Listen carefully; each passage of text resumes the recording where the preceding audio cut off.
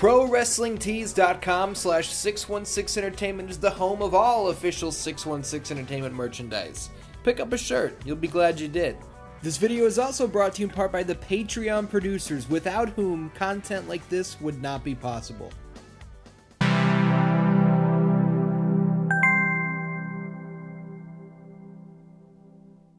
Oh my goodness. Stand-Dans, you guys have been asking for this for a long time, for some reason. So, ask and you shall receive. I will continue reading the horrible Mortal Kombat novel by Jeff Rovin that was released in fucking... I don't know, man. I got it right here. Holding it in my hands. It was released in 1992. I am holding a Boulevard edition of this novel. Actually, you know what? It was released in 1995. The Mortal Kombat trademark was created in 1992. If you don't have any idea what's going on, in Season 1 of Mortal Kombat Monday, I started reading this Mortal Kombat novel. There are several entries of me reading it. I do a couple chapters at a time. I do silly voices as I read through it. The writing in this book is not good, and we just have a good time with it. I stumble on my words. I get to sentences that are so long, I'm like, I can't believe this is a published novel. I should publish a novel if it's this easy, but it's time to continue. I'm looking at the pages of this book, and it looks like we're about halfway through. And before we even get into it, I want to say, I want to give a special shout out to my buddy Handy Dandy Andy Jarek, because he is the one who gave me this book. He bought it for like $2 at a used bookstore, and then he read it, and he texted me one day and he said, I bought this Mortal Kombat book, it sucks, you'll love it. It was something like that, and he just gave it to me. So here we are jumping into chapter 15. If you want to catch up on chapters 1 through 14, links to all of them, all of those parts are in the description. It's going to take you hours and hours to get through that. And you know what? When I'm done with the whole book, I will release probably like a 6, 7, 8 hour complete reading of the whole book. And we can call it the worst audiobook of all time. So I don't remember what any of my voices sounded like for these characters, so we're just going to freeball it and guess. Here we are. It's page 125, chapter 15. How many of you are ASMR people? You like that page turning? I fucking hate ASMR. You know? Here we are. The towering skyscrapers glowed in the sunset. Office windows were still lighted, and in the streets below, traffic crawled and horns squawked as some workers left the great city. To the sides, business people and tourists, shoppers and street vendors, the homeless and the prosperous, all moved in a writhing, fractal-like mass. And then a single bolt of lightning tore through the sky, faster and larger and longer lived than any of the people had ever seen. We are 3 sentences in, and there's a fuck up. And then a single bolt of lightning tore through the sky, faster and larger and longer lived than any of the people had ever seen. I read it twice. It's a typo. I didn't fuck up. I'm looking right at it. This didn't take long. An instant later, thunder rolled through the deep stone and steel valleys of the city, reaching even to the basements and subways of the great metropolis. People were still for a moment, and because they were all so silent, they heard the other roar. It came from the sea, the ground-shaking rumble of an ocean pouring in on itself, over and over, accompanied by the roar of the wind. Those nearest the harbor saw it first, the waves nearly touching the clouds, the fierce winds teeming sheets of spray from their crests, freighters and tankers, yachts and tugboats, ocean liners and sailboats tossed and spun, one against the other as the flood moved inexorably forward. This fucking guy, Jeff Rovin, it's all coming back to me. Why does he always do this? This and that, and this and that, and this and that. He's done it twice already. We're 2 pages into chapter 15. The waters along the shoreline vanished as they were sucked into the onrushing wave, and then it smashed down on the city, turning brick to dust, steel girders to Twizzlers, people to corpses, extinguishing a city and its suburbs and the lives of over 10 million people. Liu Kang woke with a jolt. He was breathing heavily and perspiring, and he looked around to get his bearings, his dark eyes moist with tears. Another dream, he thought. Won't there ever be an end? At least he hadn't cried out. He looked at the other 2 members of the White Lotus Society who were sharing his tent. They were still asleep, soundly so.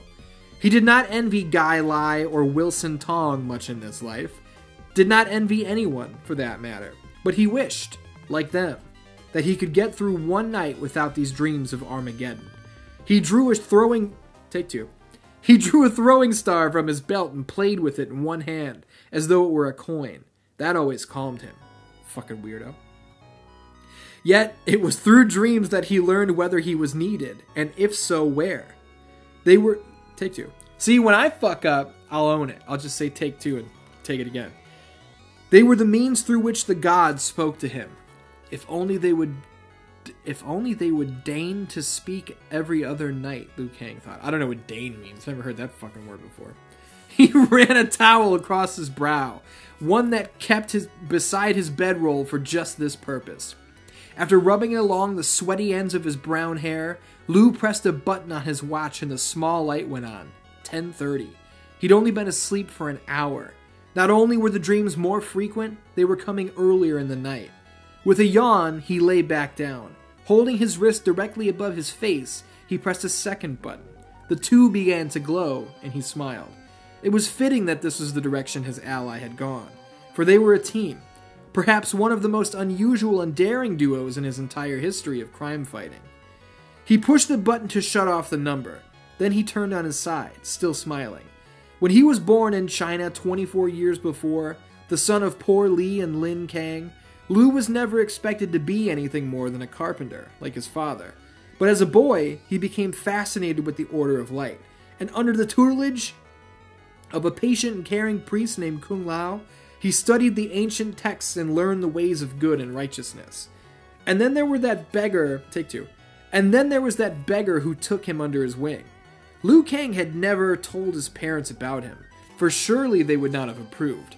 But his beggar came to the temple each day and, in the hidden inner courtyard, taught him the ways of the martial arts. Kung Lao had always hoped that Liu would stay and become a priest, but the young man had other ideas. In dreams, and in the graphic sketches he worked on for his own pleasure, he saw the villains and societies that made an agony of people's lives, and began to wonder if there might be something he could do to help them. Armed with his learning and skills, he worked his way across the sea to the United States, where he joined the White Lotus Society, a band of reformed criminals, Chinese expatriates, and moonlighting men and women from every walk of life. Their goal was to work within the law, but outside the courts, to catch criminals red-handed and see that justice was done. And though publicly Kung Lao had expressed his displeasure at Liu Kang taking his knowledge from Chu Zheng, Liu always felt the master was secretly pleased that he was trying to make the world a better place. Now Liu was back in China, on the trail of not one but 2 of the most notorious villains in the world. One was Kano, who had finally slithered out of hiding and mighty finally be caught... What? One was Kano, who had finally slithered out of hiding and mighty finally be caught committing a criminal... This is supposed to say might. I'm going to read that as if it says might and not mighty, and it'll make sense. 2 typos. One was Kano, who had finally slithered out of hiding and might finally be caught committing a criminal act of some kind. To stop that man and members of the Black Dragon Society would be a triumph indeed. The other villain, Shang Tsung, was a different matter altogether. The mysterious figure lived on an island in the East China Sea, where he was known to host a secret tournament known as Mortal Kombat. There was nothing illegal about that, though it was rumored that people died during the contest. But in dreams, in vague images, Liu had been warned that Shang Tsung was the one behind Kano's latest venture. What they were planning was considerable... Take 2. What they were planning was of considerable importance to both the White Lotus Society and the U.S. Special Forces, a covert team of highly trained operatives. Liu had discovered the whereabouts of Kano, but was unable to plant an agent on his team of cutthroats. There was an agent who was at 2 o'clock on the watch dial, an agent whose job was to make sure that no one died. Unless it was one of the Black Dragons. That agent was a U.S. operative by the name of Sonya Blade.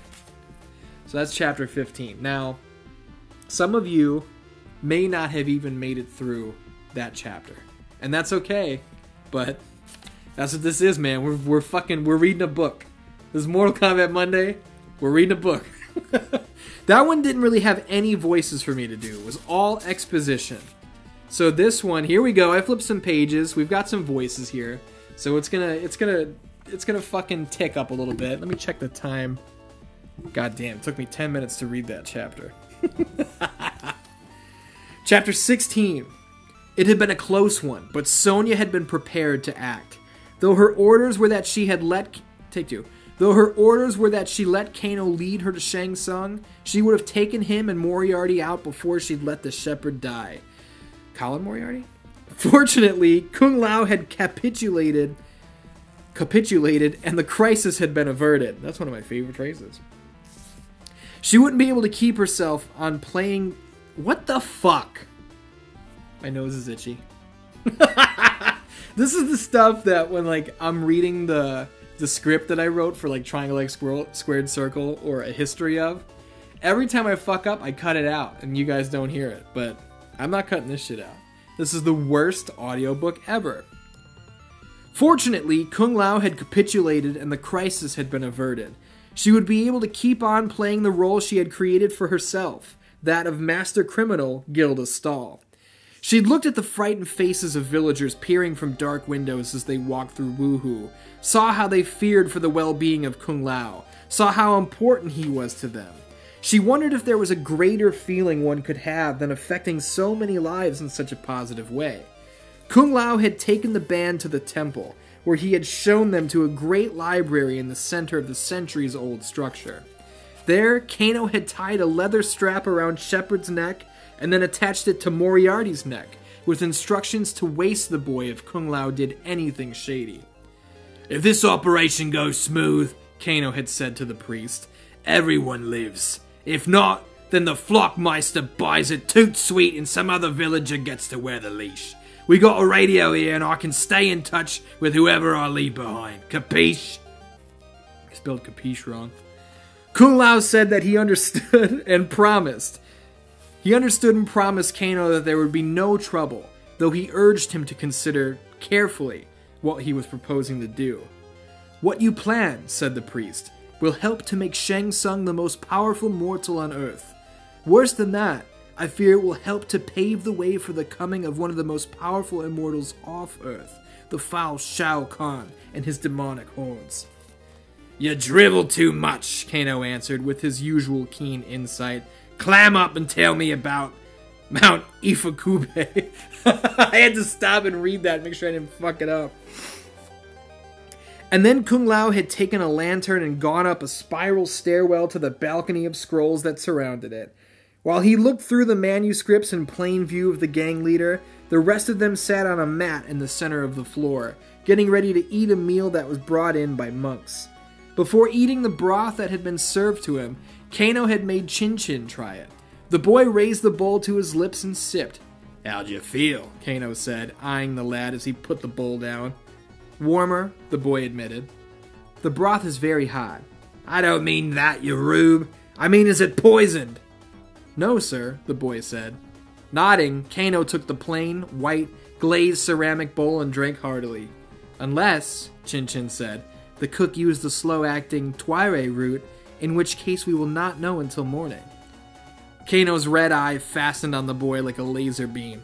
He stopped drinking. "Are you joking?" "No, sir," said the boy, genuinely frightened. I am merely answering your question." Kano twisted toward Kung Lao. "Hey, preacher man," he said. "Would any of your boys be stupid enough to try and poison me?" Kung Lao said, fuck, I was going to use the voice that I used for the priest for Kung Lao. What did Kung Lao sound like in the new movie? I don't know. "We teach here that whoever corrupt We teach here that whoever corrupt the individual, murder is wrong. Within these walls, you needn't fear any danger. Not from any of us, certainly." The priest's eyes seemed to linger on Sonya. though she wondered if she only imagined it. He couldn't possibly know who she was or why she was here. Only Liu Kang and her superior at the Special Forces, Colonel David George, knew her mission. Kano considered what Kung Lao had said, and then nodded. That's a good rule. Keep the scrolls from getting perforated with the bullets that missed the cook. I was all set to go out and make myself hurl. Not that this soup doesn't taste like it's poison. What's it seasoned with? Yak fur? Pheasant bill, said Kung Lao. When we are forced to kill life to sustain our own, we see it that nothing goes to waste. We use the feathers to stuff our pillows, the talons to make writing imple. Hey, that's great, Kano said. Real interesting. Now how about the map of the road to Ifukube? It's coming, Kung Lao said. Schneider snorted into his broth. What the fuck does Schneider sound like? Let's give him a silly voice. Sounds like a Bob Hope movie, he said. One of the ones he made with Bing Crosby and Dorothy Lamour. Zip it, Schneids, Kano hissed. Let the holy moly concentrate on doing his job. I wasn't talking to him. I don't care who you was talking to, Schneids. It's distracting. How about you both shut up, Moriarty said. Wait, Moriarty needs a better voice than that. What does Moriarty sound like? How about you both shut up, Moriarty said. Yeah, no, he'll be like a stereotypical gangster. How about you both shut up, Moriarty said. Yeah, even though it's an Irish name. Yelling to be heard over the sounds of the Walkman plugged in his ears. I can't hear my damn tunes! Kano fired eye daggers at him and then at Schneider. Both men fell silent as the leader brought the soup bowl to his lips. While the men had argued, Sonya had suddenly become aware that the priest was staring at her. And as he did, she could feel something pass between them. Something intangible, whatever it was. She felt as if he were inside her brain, searching for something. And when he seemed to find it, his eyes smiled and returned at his scroll. Here it is, Kung Lao said as he stared down at the steps. The map you requested. Mount Ifukube is now known as Mount Angelus. Mount Angelus, I don't know what the fuck. A-N-G-I-L-A-S? Mount Angelus, named after the archaeologist who did many of the excavations of the caves at the turn of the century. Thanks for the history lesson, Kano said. Why don't you go... Take two. Why don't you go get yourself some shoes while we finish eating? I want to go out as soon as we're done. But this is not a path to be traveled in the dark, Kung Lao said. There are many dangers. Don't worry, Kano said. We got flashlights and many guns. We'll be fine. Kung Lao said, the dangers I speak of are not of this world. You are venturing into the realm of the gods. Now it sounds like a Steve Reeves movie, Schneider said. Or Jason in the Argonauts. Ever see that? I have, Schneider. I used to love that movie growing up. Shout out to Ray Harryhausen. Yeah, Kano said. And for once I agree with you. Let's get a move on. Finishing his broth and rising, he said, Moriarty, give Schneids the MK. You'll stay here with Senny. One up, Link Yak... What? You'll stay here with Senny. One up, Link Yakka, the carbine, and a whole lot of shells. Anything happens to us, you guys turn Woohoo into a used people lot. Gotcha, Moriarty said, giving the weapon to Schneider and taking the satellite-linked telephone from Jim Woo. Who the fuck is Jim Woo? Kano took a deep breath and looked at Kung Lao. Nobody's getting any younger, Monk Master. How about we move it out? Kung Lao rang a bell, and when one of the monks appeared, the priest asked him for his hat and a pouch for the scroll. When the monk brought the items, Kung Lao carefully placed the rolled map inside the ox skin pouch and slung it over his shoulder. He donned the pointed cap, smiled benignly at Chin Chin, then walked, still barefoot and wearing only his robe, into the cool night. Behind him, in a row, were Kano with his knife drawn, Schneider with the M44 tucked under his arm, Jim Woo with the backpack containing the rest of their food and the second of the telephones, and Sonya Blade, who had her hand on the knife with the electric bug in its hilt, and her eyes on the priest, who was far more than he seemed to be. That's chapter 16 for you. Let me check the battery on the recorder here, because I know we were running low before. 19 minutes, brother. Let's keep going. Chapter 17. Are you sure? Shang Tsung howled. Are you very sure, Ruthie? If you don't know who Ruthe is, you gotta go back and fucking listen to the other ones. I don't remember who Ruthe is or what the voice I did for them was. Is Ruthe like a demon? What fuck? I don't know. The tortured voice of the demonic regent rose from the circular streak on the floor. So it's a demonic regent. I don't even know what a regent is. So is it like a regenerated person? What would that sound like? Let's give it like an Igor like style voice. I am certain an ancient enemy has reached out to a new ally. In dreams. In dreams, Shang Tsung. Who is this ancient enemy? Shang Tsung asked, even though he knew what the answer would be. The long-imprisoned devil wailed, Our foe is the obscene Thunderlord Raiden, who, like our great Lord Shao Kahn, is a child of the is a child of the original being. It cannot be, Shang Tsung snarled. Why has Raiden returned after all these years? Fuck, that just sounds like Kung Lao.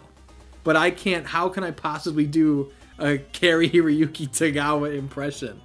What does Shang Tsung sound like?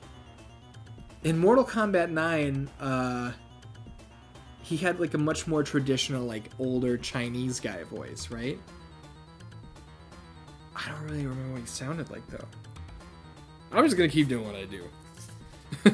I fear, Shang Tsung, that he never left. It was he who tutored Kung Lao the First, the maker of the amulet you seek. I sense that he has always been among us, manipulating events in secret. Why? To protect the amulet?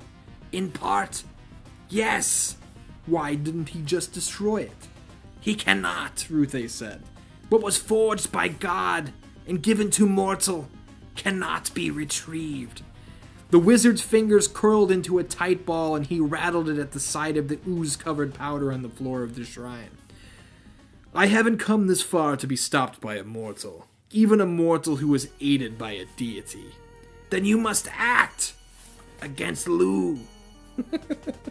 This is so stupid. I hope you guys are having fun with this dumb bullshit.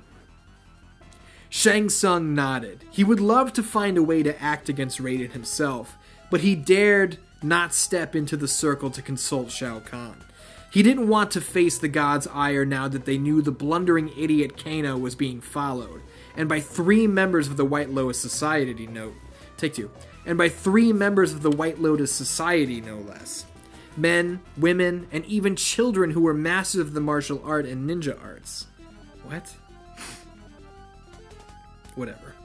Even if he were to send Goro out to intercept them, that was no guarantee of victory. The giant Shogunite might have no trouble stopping one of the White Lotus Society members, but 3? For that, Shang Tsung would need special assistance. Help that was sly and moved like the Hornet, quietly and unseen. Where is he, Ruthe? Where is the only one who can help me? There was a long pause. I am looking. Then the disembodied voice rose. I see him. Shang Tsung, he is hiding. Where? In a cave, in a cliff, north of Wenzhou. That's just like him, Shang Tsung said. With the fees he charges, he could live in splendor. Yet he chooses a life of hardship and study. And death, Ruthe said. Yes, death, Shang Tsung admitted. Okay, if I deepen him a little bit, he sounds less like Kung Lao. Don't be too harsh on him, Ruthe. Some people deserve to die. I will summon him. Wait! Be warned, Shang Tsung! He is cursed! Oh, this is Scorpion. Cursed? By whom? Ruthe wailed. By the immortal you! That's why you. I don't want any confusion. And he's saying you, as in you did it. You forgot. It's why you. Someone named you. Shang Tsung felt cold spiders crawl up his spine. The demigod you? Yes! He who is said to dwell in the underground caverns of Horse Ear Mountain, which is sacred to the goddess Quan Lin, he who protects the canals and the tunnels, this voice hurts, and looks after all who use them, human and animal. What did our What did our brash friend do to you? He killed a man, said Ruthe. What man? A toll taker. One who had given up a life of crime. One who had been a partner of man. You seek. And how did that crime come to the attention of the spirit of you? Shang Tsung asked. The man was killed, slowly disemboweled with a sword, while accomplices forced his wife and son to look on. After his murder, the man's remains were dumped into a canal. Shang Tsung raised an eyebrow. Is that all? I was expecting something truly terrible. I made him a little English there. It was! Ruthe shrieked. When he disposed of the body in that way, he profaned one of the sacred waterways. Of you! Shang Tsung smiled now. Then he is definitely the man I want, he said. Anyone who is impudent enough to insult a demigod won't be afraid to attack a member of the White Lotus Society, or the gods who watch after them. I will send Hamachi, Ruthe. When he nears his goal, see through his eyes and guide him. Yes, Shang Tsung. Who the fuck is Hamachi? Did Scorpion not have a real name yet? Or is it not Scorpion? I don't know what I'm talking about. Turning and leaving the room, the green and gold robes swirling around him, Shang Tsung went up the stone staircase to the highest room of the southern pagoda. Though anger was still hot on his features, at least he saw a way to protect Kano without having to give Shao Kahn another portion of his soul. Opening the door, the wizard pushed past the two hooded souls that were attending the many birds. That were attending to the many birds, that should say tending to the many birds, in the palace aviary. The bulk of the collection of birds from around the world and their ornate cages of balsa and steel, of bamboo and ivory, of twigs and even string. He's fucking doing it again! Of and of, was for Shang Tsung's own enjoyment. He luxuriated in the specimens, which ranged from the common nightingale to the imposing pine grosbeak, from the rufous-sided towhee to the glorious yellow warbler, from the black vulture to the red-tailed hawk. But some of the birds were kept for more practical purposes. His falcons were trained to fly to the mainland and kill with claws of poison, while his beautiful white pigeons were trained to carry messages to spots all across eastern China. Going to a small writing table tucked in a corner of the stone chamber, Shang Tsung lit a candle, dipped a fountain pen in red ink, and wrote in small, tight characters on a slip of rice paper. Liu Kang and two other members of the White Lotus Society are camped to the west of Wuhu, headed east to intercept a band of black dragons. These interlopers must be stopped. You are my last hope. Fucking Obi-Wan. Return the bird with a token so I will know that you have gone after them. Shang Tsung. After finishing the message, the sorcerer went over to one of the cages, carefully removed a pigeon, rolled the paper around its right leg, and fixed it there with a length of red string. Holding the bird in both hands, he made his way under and around many cages to the window. The black shutters of the window were closed, and one of the hooded servants scuttled over, released the hatch, and threw it open. Shang Tsung bent close to the bird and said softly, I know you won't fail me as my fellow humans have, devoted Hamachi. Okay, Hamachi's a fucking bird. Fly true and take my urgent message to the region you know well. Ruthe will see through your eyes and guide you from there. Then return to me, my delicate servant. Come back safely and soon, and I will offer up a human sacrifice to you. With a last look into the black pearl eyes of his precious messenger, Shang Tsung threw the pigeon out the window and watched the bird bat its white wings until it was swallowed by the starlit sky. Fly, my precious, fly! You who do not need the waterways, the tunnels, or the favor of the arrogant you to accomplish your mission. When the bird was gone, the magician turned slowly, walked across the black tiles of the corridor to his private chamber, dismissed the hooded attendant who offered him food and drink, and lay on his thick, satin pillows to await the dawn. As he stretched out and shut his eyes, As he stretched out and shut his tired eyes, tried to stop his exhausted mind from reviewing the long day's events, Ruthe's voice sounded inside his head. That's a fucked up sentence. Why is... Never mind. Shang Tsung, you must come quickly! What is it? The wizard said tiredly. I see him! He awaits them! Who does? Who is trying to interfere with me now? Ruthei's voice screamed in his brain. Raiden! Raiden awaits! Shang Tsung was on his feet in an instant, racing toward the shrine, though he was exhausted from the long day of plotting and counterplotting. He would not, dared not, allow the god to stop him, even if it meant entering the circle and tapping the power of Shao Kahn himself. Holy shit. That's chapter 15, that's chapter 16, that's chapter 17. I think we're gonna fucking read chapter 18. What do you think about that? He dwelt in a cave 200 feet up the face of a cliff by the sea. The mouth of his home was barely wide enough to accommodate a slender adult, and was accessible only by climbing the sheer wall of rock, a feat that was impossible for most mortals and daunting even to the few anarchids. Sorry, I thought they made up a word there. And was daunting even to the few arachnids and marsupials that tried it. Maybe some of them were even sent by you, he thought with a smirk. Who's he? I don't know what voice to do here. They didn't give me a voice to do here, so I'm just going to read it as me. Little assassins who would chastise me for having spilled blood in his present canal. The smirk faded as he thought back to the murder. The blood of a traitor. One who took the oath and then turned his back on us. One it had taken 2 decades to find. The traitor Yong Park had committed the ultimate... There's no comma there, so it doesn't read right. I'm going to insert a comma. The traitor, Yong Park, had committed the ultimate crime. Even if Yu himself crawled into the cave, he would find the killer unrepentant and willing to kill the former ninja again.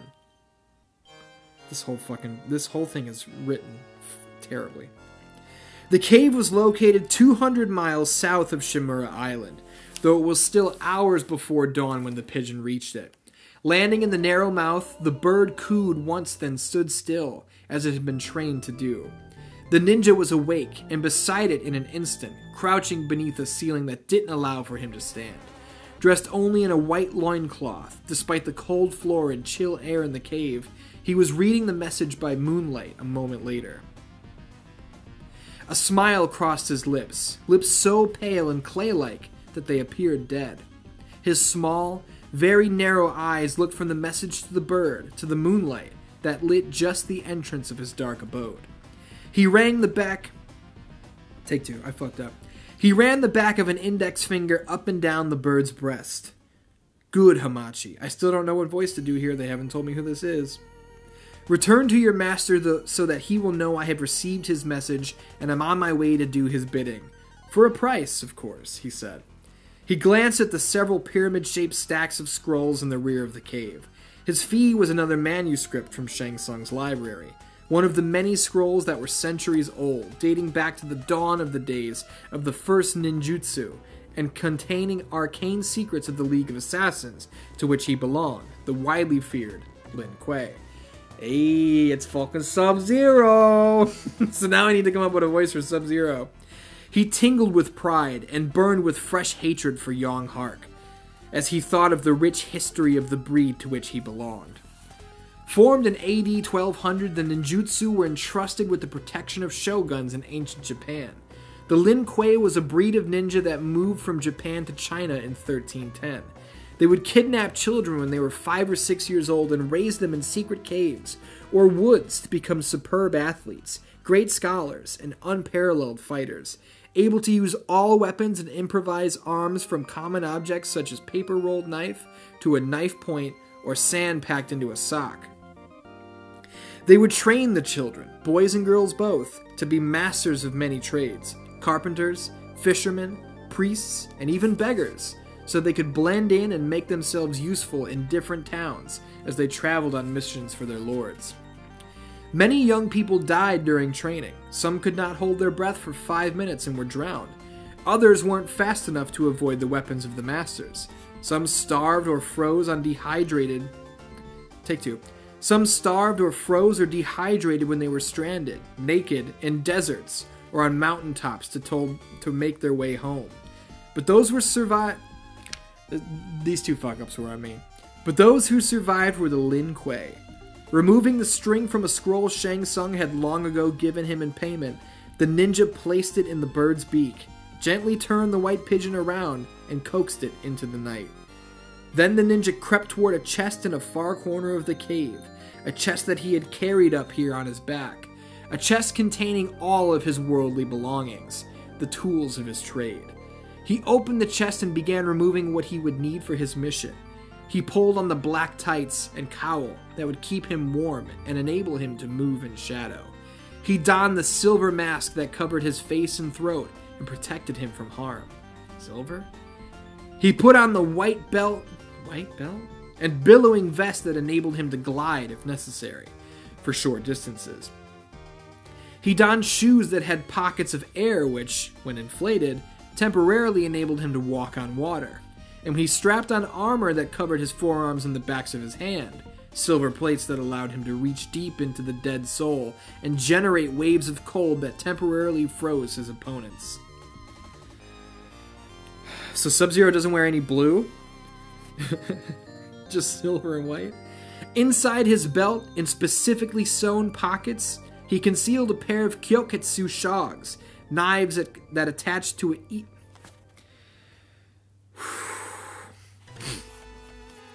I'm going to own that one. Knives attached each to a length of nylon cord, smoke bombs and vials of poison, a breathing tube for traveling underwater, and firecrackers to create distractions. Around his wrists he donned hooks which he would use to impale enemies or climb sheer rock, and across his back he slung a length of chain and a long staff, in the hollow end of which was a knife. Despite his many accoutrements, the ninja was able to move with ease and secrecy. Slipping back and toward the mouth of the cave, the feared and enigmatic Sub-Zero crept out and made his way quickly down the face of the cliff to the beach below. As he reached the shore, the still standing... These are all on me. In full disclosure, it's 2:51 a.m. And I'm a little tired. As he reached the shore, still standing in the deepest shadows by the cave, he experienced something he had never felt before. A sense of dread. It didn't come from the job he'd been asked to do, or the place he was serving as his temporary home. It came from something out there. Something he couldn't quite see or hear, but something he could feel. But part of his ninja training since early childhood had been the overcoming of fear through rational sublimation. He took a moment to remind himself that the worst thing that could happen was not to die, but to die with dishonor. That would never happen, and since it would not, there was nothing for him to fear. Able to push the dread to a place where it didn't bother him, wouldn't interfere with his performance, the agile Sub-Zero ran along the silvery, moonlit sands to the path that led the woods and hills below Wuhu. Dan, that's 4 chapters right there. 15, 16, 17, 18. We have made it all the way up to page 153. I committed, as soon as I started this book, to finishing this book. And we did about half of it on Season 1 of Mortal Kombat Monday, and I think we should do the second half here on Mortal Kombat Monday Season 2. If you want to continue hearing me read this book, you gotta let me know down in the comments. If you don't want me to continue reading this book, let me tell you something. Just don't click on the episodes where I'm reading the goddamn book, because I've already promised a lot of people that I'm gonna finish. So I hope those of you who are new to this concept enjoy it. It's just stupid fun. But until next week, I love you, and I will see you then.